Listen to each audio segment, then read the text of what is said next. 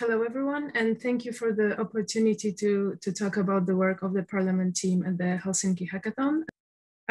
Our team included 4 participants after some attrition, so I'll be talking about the team effort. Isabella, Courtney, Richard, myself, Christina, and Ruben. And Ida was the team leader. Mate helped with facilitating this work, and we also had great help from Dalia during the hackathon, who explained to us the structure of the data, how to use CQL, and how to not get lost in all this. And most of the participants had very little to no experience with working with such data. So we were extremely lucky and grateful for the excellent help and guidance during the hackathon. The work took, during the hackathon, took 1.5 weeks. And the results are described in the blog post that is linked to on this slide. I'll be talking about part of the results because there was quite a lot of this, but I welcome you to read the whole post. So the main question that our work addressed was how the COVID-19 pandemic was reflected in parliamentary speeches in a cross-national perspective, taking advantage of the comparative character of the ParlaMint dataset, and also over time. And to break down this question, we looked at how speeches during COVID times differed from speeches from regular debates, and regular means before COVID, which topics arose and which were similar across countries, how the various issues, the debates of the various issues changed over time, and how the intensity of the COVID-related debates changed over time, and how it related to the developments of the actual pandemic in terms of infections. We used the ParlaMint data version 2.0, and of the many corpora, we selected 4 from Italy, Poland, Slovenia, and UK that matched the native languages or languages that the participants of the ParlaMint team knew very well. And the work was organized such that 1 or 2 people were working with their parliamentary corpus in their language. So we were working in the original languages of the corpora, although Ida also provided us with machine translated versions. We worked with the original languages, and then we were discussing our experiences and coming up with procedures that could be standardized and uniformly applied across the corpora. Then we applied these procedures, and we were discussing the results and to understand what were the similarities, what were the differences, and whether all of this made sense.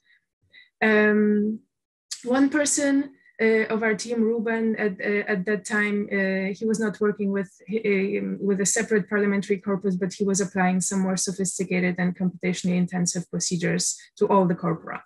So part of the results comes also from that. As was mentioned earlier, the COVID subcorpus was identified by dates. So it started in November 2019 and onwards. The reference subcorpus was everything before that. And to standardize the data that we were working with a little bit, we chose subsets that excluded chairpersons and invited guests.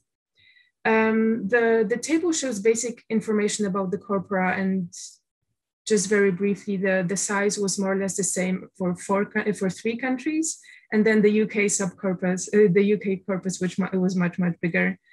The corpora also differed with regard to the time span, including the starting date, but also the end date, which I guess reflects the time where the national team joined the ParlaMint project. And in addition to the ParlaMint data, we also used data from COVID infections from the Johns Hopkins University's repository. In terms of tools, we primarily used NoSketch Engine, which was great because like I said, the participants didn't have much experience with such data. The data are huge, so they're hard to handle like on a personal laptop, although we tried that as well. From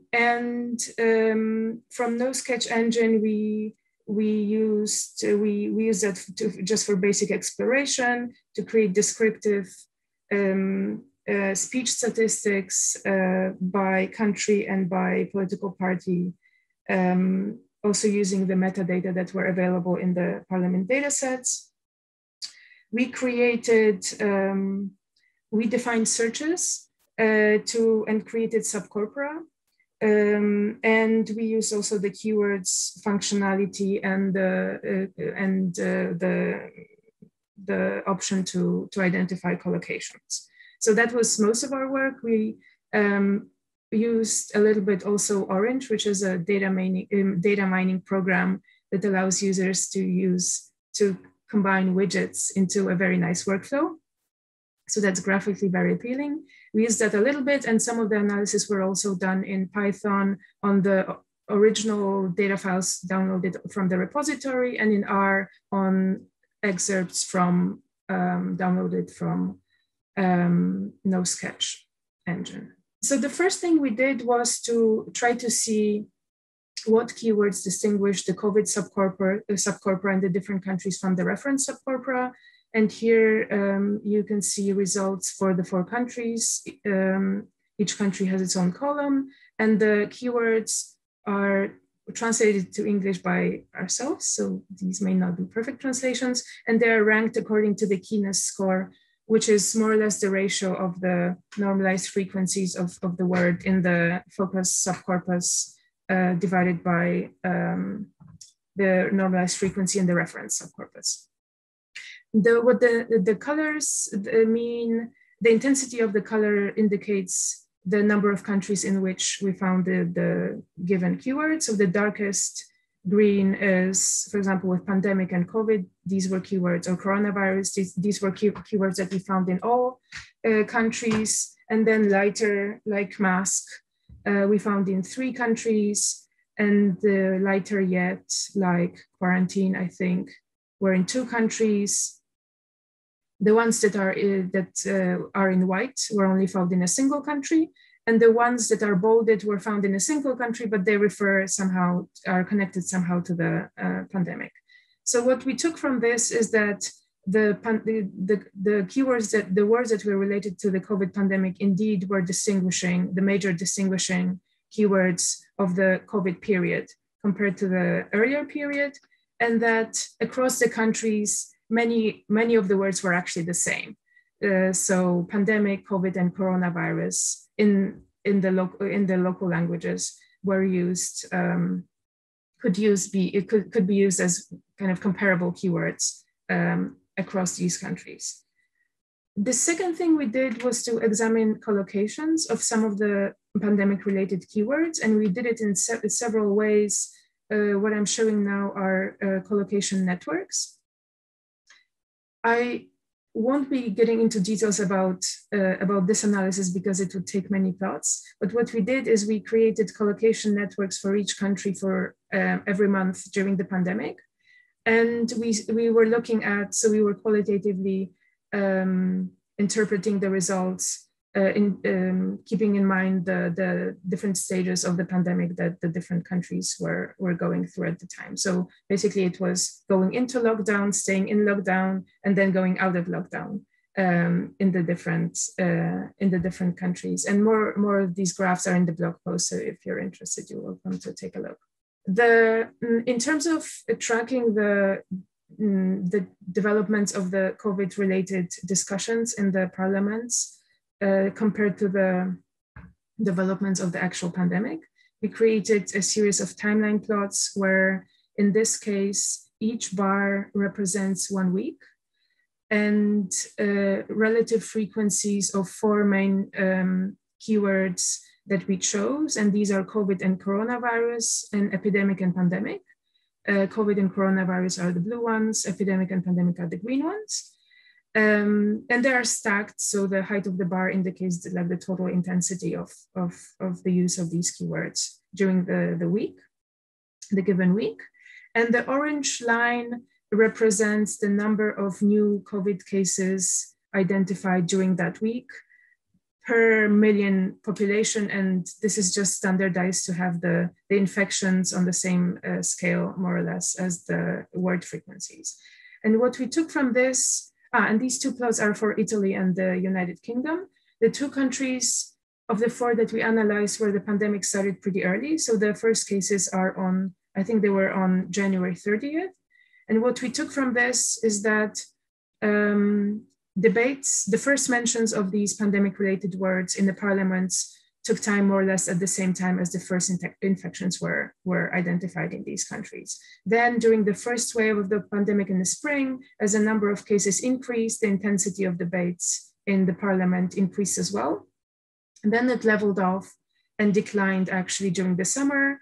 And then there was the second wave of the pandemic in the fall, but this was not paralleled by a similar increase in the intensity of the pandemic in the parliaments, at least based on the analysis of these 4 keywords.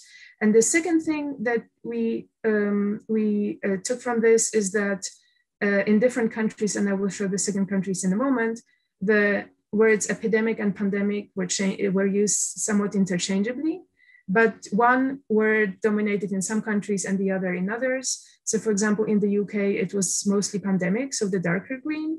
But in Italy, members of parliament used the word epidemic throughout the pandemic.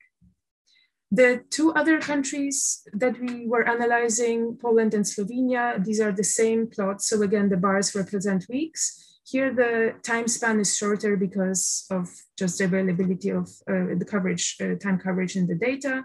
And here, these were the 2 countries where the first cases of coronavirus were identified late in the first days of March.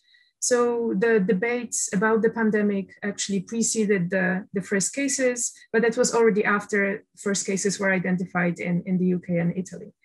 And also the intensity of the debates increased as the first wave was developing and somewhat declined during the summer, but that's where our time series ends, so we can't say much about what happened in the fall. And the last thing that we did was to look at the differences in the mentions of the pandemic-related keywords about among members of parliament from the opposition and from the coalition, using the identifiers in the parliament data. And we found quite mixed results. So for example, in Italy, it seems that the government MPs or the coalition MPs were using the keywords pandemic much more than MPs from the opposition. And here more or less the same for epidemic, although with the exception of March 2020. And I should say that here the bars are monthly, not weekly anymore. The complete opposite was in the case of Poland, where it seems that the opposition was talking about the pandemic much, much more than the coalition. So one idea was to extend this analysis to more countries and to try to understand whether there are any irregularities depending on what kind of parties are in the coalition and in the government or in the opposition. So challenges and ideas for future research. Extending this analysis to more countries would be an idea. Identifying one thing that we wanted to do during the hackathon, and we ended up not doing this, was to identify some more specific COVID pandemic-related measures to trace them over time. And here the difficulty was to find comparable keywords across all the countries. And we also started analyzing named entities, but we ended up not pursuing this and more focusing on the core of the analysis that I presented.